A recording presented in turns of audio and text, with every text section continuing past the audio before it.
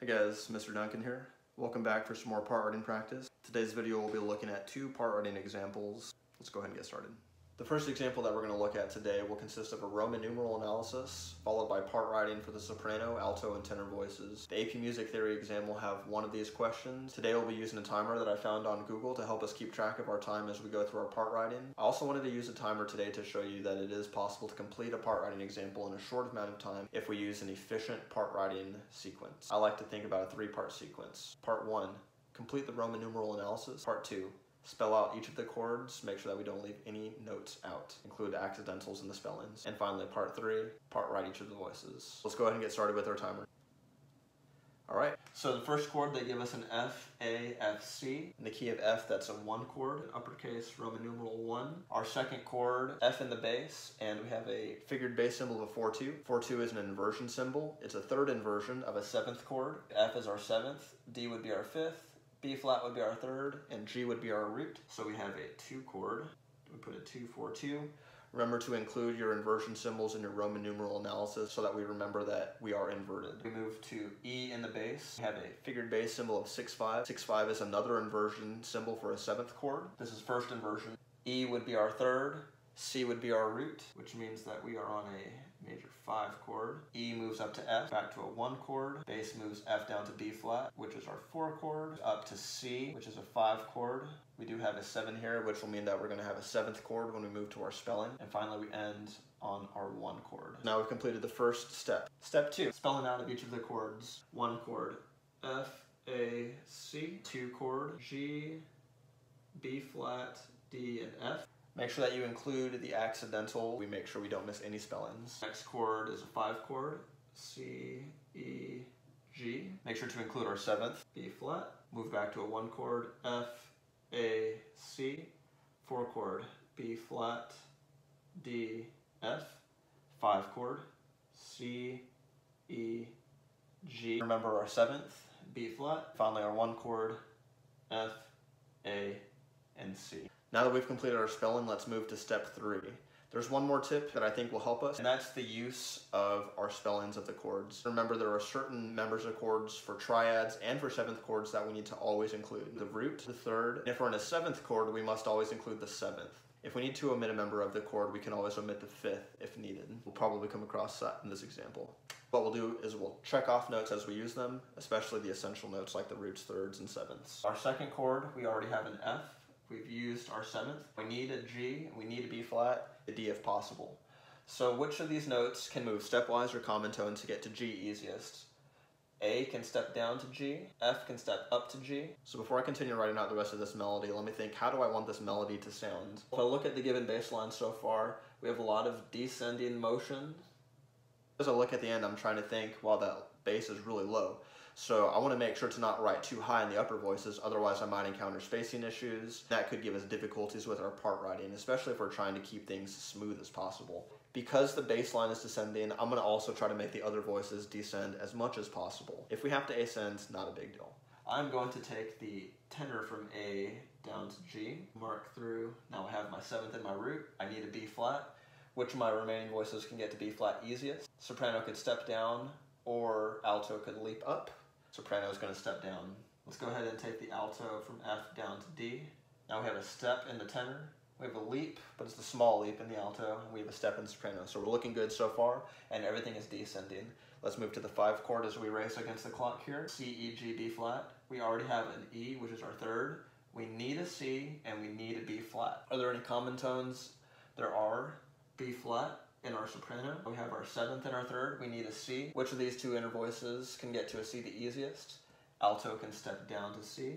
We need our G. We can use it as a common tone in the tenor. Moving from our 5 chord to our 1 chord, and I need to include my inversion symbol here. Remember that tendency tones want to resolve in a certain direction. 7ths want to resolve down. The 7th of this chord is B flat in the soprano. That B flat will resolve down to an A. Are there any other common tones? C in the alto. I have 2 choices for the tenor. Step up to A or step down to F. If we step down to F, we'll have a doubled root, 1/3 and 1/5. That's going to give us the best voicing. We're moving from an F chord to a B flat chord. Are there any common tones? We can hold F in the tenor. C, I'm going to go ahead and take it up to D. I'm going to take this A in the soprano up to B flat. The spelling for this chord now has a doubled root, B flat and B flat. We have our third and we have a fifth. Let's move to our 5 chord, 5-7. We have a C, we need an E and a B flat. We have a B flat in the soprano. We just need our E and a G if possible. Which of these two notes can get to E easiest? F can step down to E, or alto can step up. Let's consider which option would be better. If the alto goes up to E, then we're moving into our ending with ascending motion. We talked about we want to try and get this to descend if possible. If we give the descending motion to the tenor, G is our remaining note. Can D get up to G easily or down to G? Not really, not without a huge leap. So where can it get easily? It can get to C. Let's look at that. Now we've got C, C, E, and B flat, which gives us all the notes that we need to have in the chord, and the root is doubled. If we need to omit a member of the chord, we can always omit the fifth. As we move into our last chord, let's look for common tones. Are there any? Yes. Alto can stay on C. The 7th of the chord always needs to resolve down. C, E, G, B flat. Our B flat in the soprano needs to come down to A. Let's take our tenor voice up. Now we have our full, complete Roman numeral analysis, spelling of the chords, and our part writing. Let's do a quick scan. Descending motion, we have some here. A up to F is a 6th. A to C is a 3rd. Those are going to be fine. F to C is a 5th. But that moves to a 6th, so we're good there. As we look at the 2nd chord, we have descending motion in the bass and the alto voice. F to D is a 6th, which moves to E and C, which is also a 6th, so it's actually going to sound good. As we move from beat 3 into the next measure, we have descending motion in the tenor and the soprano voices. G to B flat is a 3rd, and they move down. Parallel thirds are also going to sound good. Moving to our next beat, we have ascending motion in the alto and soprano. C to A is a 6th. D and B flat is a 6th, more parallel 6th. This is probably going to sound pretty good just looking at what we have so far. As we move to our 5 chord, we have descending motion in the tenor and the alto. F to D is another 6th, more parallel 6th. And as we move from our 5 chord to our 1 chord, there are also no issues. So now we've completed our analysis. It's been under 15 minutes. We've got time to sit back, relax, and take a listen to our creation.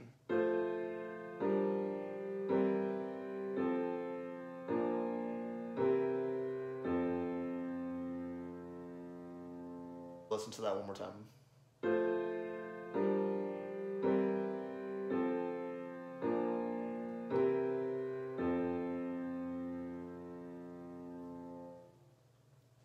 Now, with the time that we have remaining, we can also go back and check just to see how smooth our creation is as we move from note to note. I like to do this voice by voice.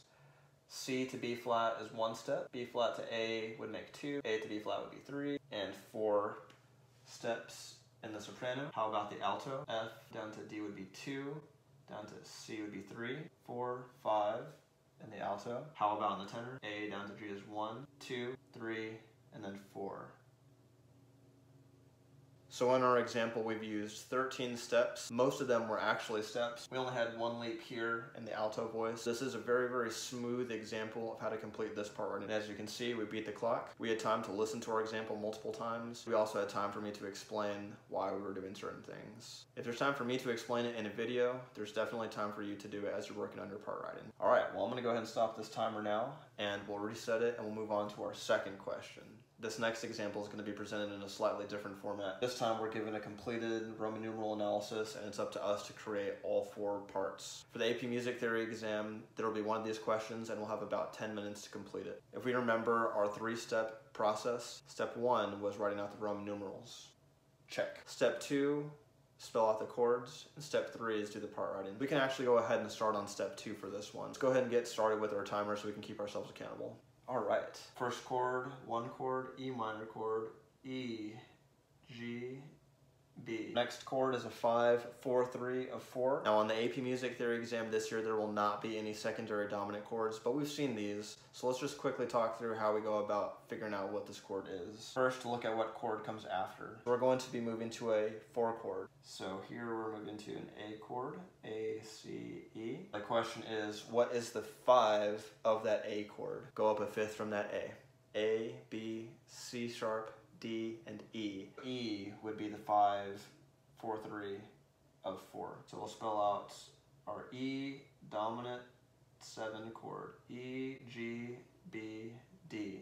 We have to include G sharp because G sharp is not in the key signature. In order for this chord to be a dominant 7 chord, make sure that we include that accidental. Next we move to our 4th beat. Next we move to our 4th beat. Next we move to our 4th beat. Next we move to our 4th beat. Here we have a 2 half diminished 6/5. Let's start with the 2 in the key of E minor. F sharp is 2. F sharp, A, C, and E. So we move to a 1-6-4 E, G, B. 5 chord B, D needs to be sharp. Remember to include your accidental, F sharp. In order for this to be a major chord and a major 5, D needs to be sharp. We move to a 6 chord, nice deceptive resolution, C, E, and G. All right. We've completed the Roman numeral analysis, chord spelling. Now it's just up to us to do the part writing. Remember, we can use everything that we wrote up here to help us ensure that we use all of the notes that we need to. Roots, thirds, and if we have a 7th chord, the 7th. We can omit the 5th if we need to. Here we have E, E, G, and B, so we have a full spell in here. All right. These Roman numerals are also indicating which notes should be in the bass. If we're looking at a 5, 4, 3, a 4, we have an inverted chord here. We need to have a B in the bass. Let's go ahead and fill in our bass line first, given all the help with our Roman numeral analysis. 4, 6. A would be our root if we were in root position, but we're in first inversion, so C is our root. 2 half diminished 6/5. 6/5 is first inversion, so A is going to be our root. 1-6-4 and B is second inversion. We have a B. As we move to this 5 chord, that's also going to be a B. On these examples, you can use quarter notes and half note. Instead of having a B repeat, I'm just going to make it a half note. So I'll try to do this neat so it doesn't look too messy. And now bass has a half note, beat 1 and beat 2, and on a 6 chord, so the bass will move to a C. Now we have our bass line complete. In this 7th chord, we used a B, cross that out. In this 7th chord, we used an A, cross that out. We don't have any other 7ths that we need to worry about. All right, let's look for common tones and stepwise motion. Are there any common tones in between these 2 chords? Yes, we can keep the alto on E. Which one of these notes can get to G sharp easier, B or G? Let's take the G up a half step. In the soprano, remember to include your accidental. Now we just need our 7th. B can leap up to D, no problem there. Let's check for any parallel motion. So far we are ascending in the tenor and ascending in the soprano, but those are not parallel fifths and they're not parallel octaves, so we're good so far. Next we move to an A minor chord. We need an A and we need an E.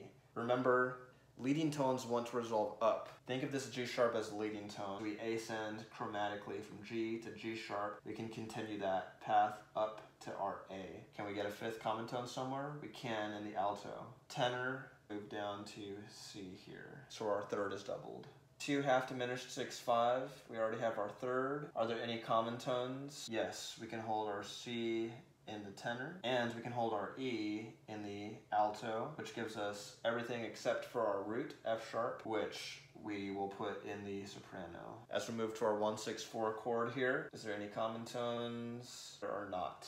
Let's look for stepwise motion. C can step down to a B. Now we talked about the bass before. It's going to stay on B here, so I'm going to do the same thing with the tenor that I did with the bass. Let's see how that works out. I need a G and I need an E. Well, I've already got an E in the alto voice, so I'll carry that as a common tone. And I need a G. Soprano can step up from F sharp to G. 5 chord, B in the bass, B in the tenor. This E can step down to D sharp. This G can step down to our F sharp. Remember to include your accidental. We move from the 5 chord to a 6 chord. We need to be careful for parallel motion. If I were to take this B up to a C, I would have B to B as an octave, moving to C and C as another octave. Parallel octaves is not good. I'm going to take this B down to a G. All right, now we just need the 3rd of this chord. And yes, the time of day did change because my camera died. Let's go ahead and finish this out. We've got 59 seconds remaining. Which of these 2 upper voices can get to E the easiest? D sharp can step up to E, F sharp can step down. Why don't we go ahead and make them both do that? And we will be doubling the 3rd of the chord, which is what we want in a deceptive resolution. All right, we've got 36 seconds left. Let's take a listen to our example.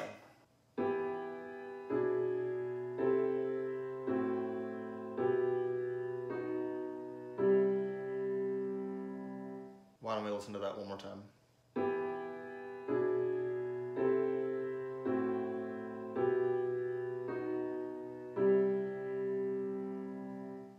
So there you have it. We created 2 more part writing examples using an efficient sequence and process to create our parts. They gave us smooth intervals in all of the voices. Let's go and double check just to see how smooth this example is. So G to G sharp will be 1, 2, 3, 4, 5, 6, 7. 7 in the soprano. Alto stays on E until 1, 2.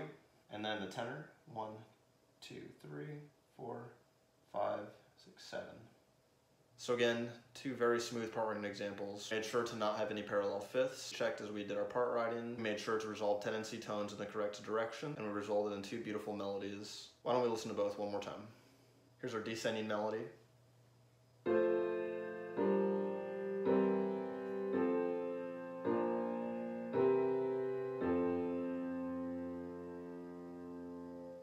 And melody number 2.